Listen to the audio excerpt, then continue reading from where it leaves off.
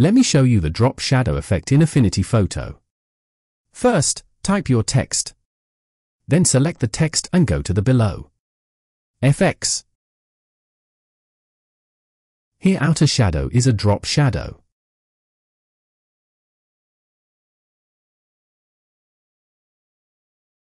Increase radius.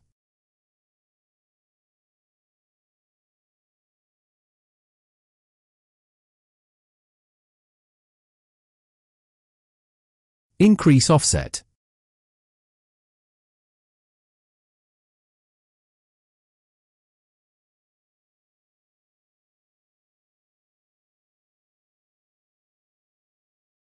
Increase intensity. Feel free and check according to your need.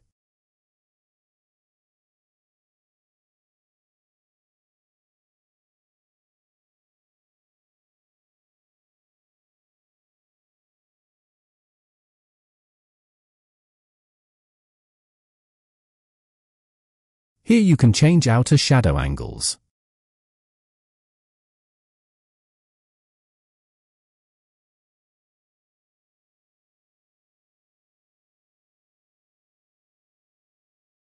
Keep blend mode multiply and opacity 40 to 50%.